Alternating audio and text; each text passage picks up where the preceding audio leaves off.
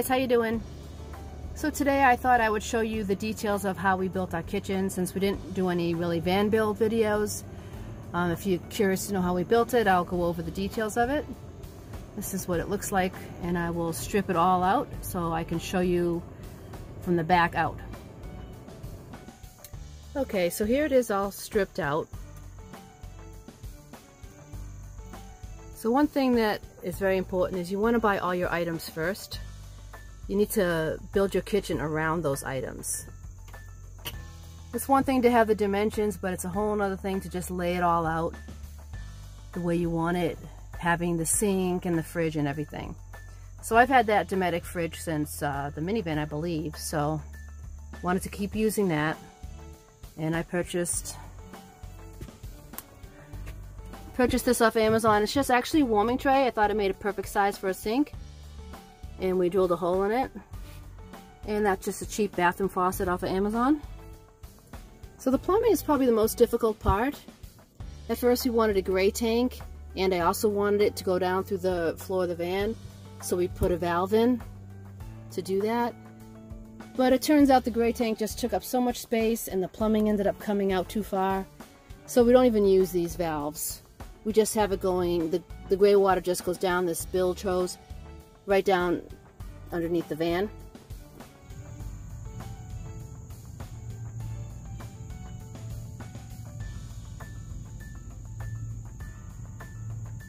So this is just a plastic drain, RV drain actually, and the stuff you use to put in drains ended up leaking, so we just use butyl tape, and that has been working great. And we have this marine foot pump that makes the water come out nice and slow, which I wanted, yet also your hands are free. So one goes into the freshwater tank, this hose here. I just have it here so it doesn't spill water on the floor. Then it goes through here, and then we had to adapt it with clamps and everything to go to the faucet. So that was the trickiest part. So we just have this stuff kind of hanging here because it was getting kinked up. So we just did whatever we had to do to prevent it from kinking. And these are just some pipe hangers to support it because this is pretty heavy. And I just taped it here. So that's the plumbing. So the framework, first we started with the frame in the back. After we laid everything out the way we wanted it, I knew I wanted the sink on this side, and I knew I wanted the fridge level with the counter, and then the shelving in between. So after we built the frame in the back, we just built the frame out this way. And because the fridge is up, it gave us a nice storage area here.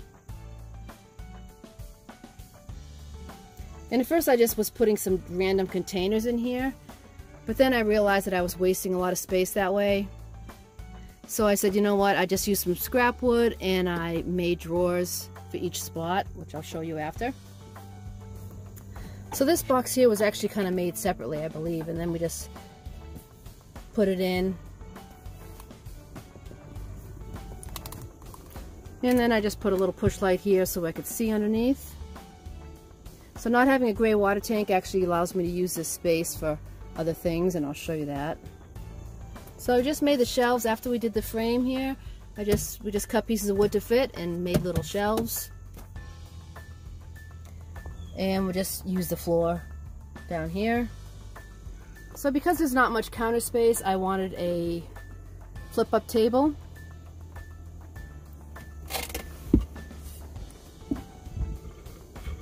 So this table actually kind of acts as a cabinet door when it's down.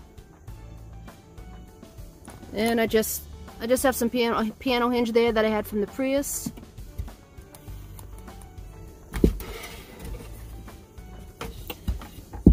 And I cut this board just to prop it up. And I put some dual lock on the top, and this is the dual lock. So I wanted a place to mount this, so I put the dual lock here and a little right there. And that just mounts right there. And you'll see the ventilation for the fridge is right here. And also right there. So the drawer that goes here, I have some holes in it. So I also put a little dual lock on the bottom of the table. So I just need to line that up and push it down, and I have a nice level work surface, and we can sit here on the toilet stool and eat and do whatever.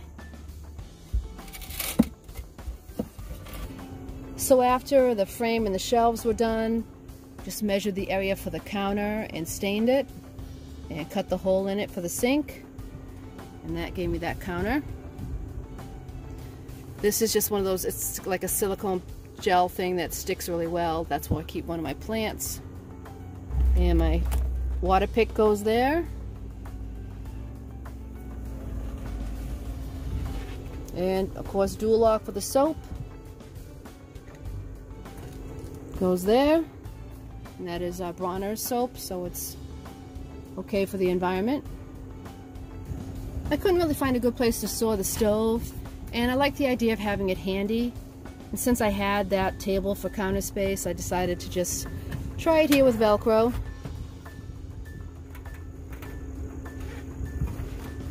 So that just stays right there with Velcro. I can move it out when I cook if I want, but usually I leave it there. I just make sure that the screen is fastened down there. And then lately I've been putting the cutting board under here, just some non-slip material. Then I can just slide the cutting board there and it stays. So because you're not always on level ground and the drain is lower on one side than the other, I just made this little squeegee out of a juice bottle and added some tape to the bottom. So when it gets water in it, I just go like this, you know, to clean it up. Usually keep that there. This is the tank that I use for my fresh water. I've had this for years. I'm not sure how many gallons it is, maybe 6, 7. It actually doesn't say anywhere on it.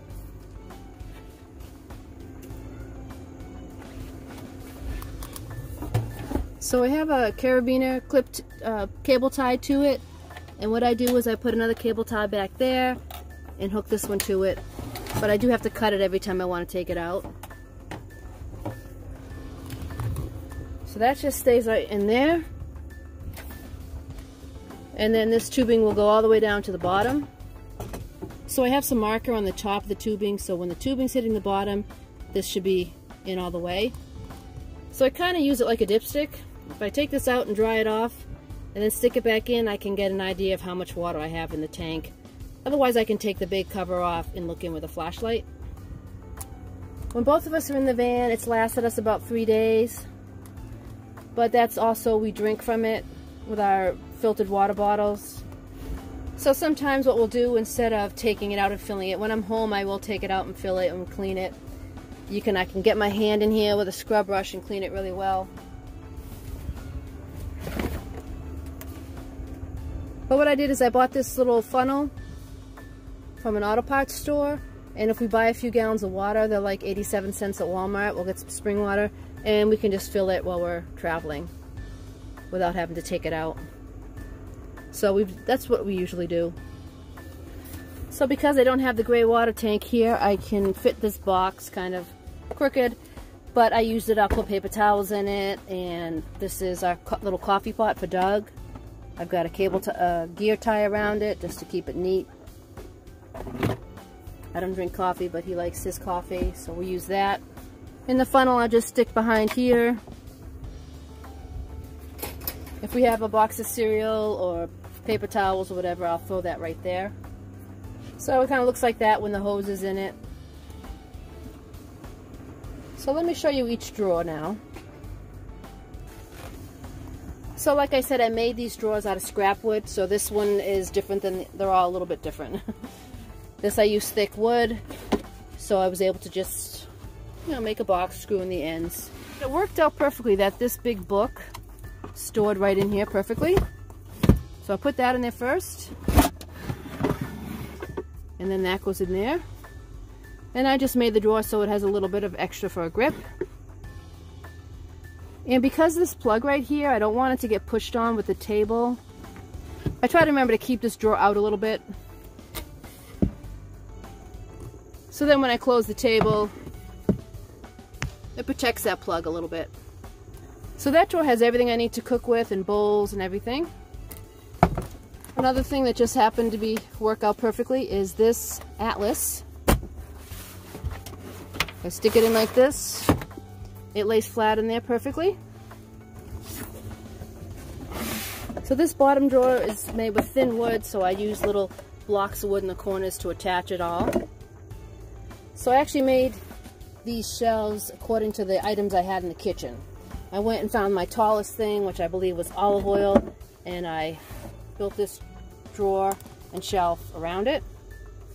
So this is where my taller food might go. Most of it's in the house right now. And this is just a spray bottle of water I use to wet my hair or something in the morning.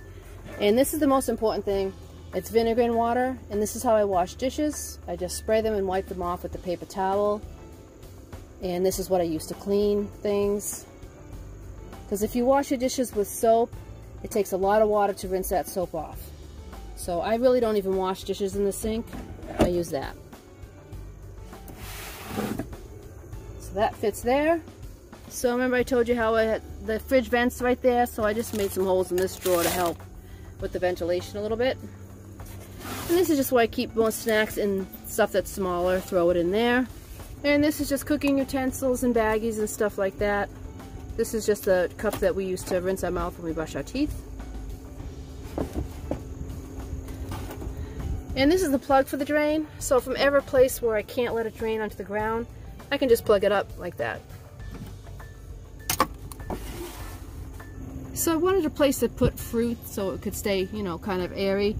So I put in these hooks here, and I got this basket at Target, and that hook's right up there. But you see how it swings so much? So I didn't want it to be doing that. So I made this little block of wood with 2 of those neodymium magnets on both ends. And if I just put it like that and like that,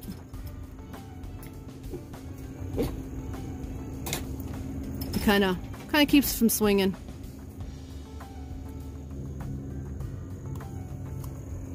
So like every van dweller has, I wanted a cover for the sink. So I cut this little piece of wood to fit there. So you always have to be thinking about what would happen in an accident. So that's why everything is strapped down. So this water is strapped down to here, but I also didn't want it to come flying out this way. So I have some dual lock here and right there. And this board, so this board had to be removable so we could take the tank out. So I just line it up, put it there, and put it there, and that keeps the tank from coming out. So also usually I use this to hang my dish towel. And because all this still looks kind of ugly, I wanted to cover it up. But I needed to get access to the pump, so I made like a 2-piece curtain. Curtains I had in my bedroom, and just use dual lock to attach those. I love that dual lock stuff.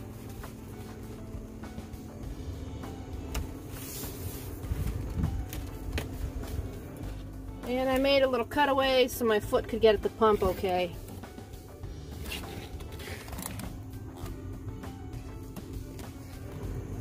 And then I realized as time went on that it was hard to see inside the fridge at night, so I put one light up there, and I also put one right here facing over the sink.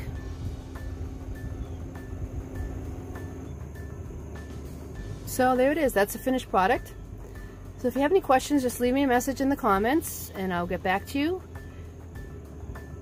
And please like and subscribe, and thanks for watching. Take care.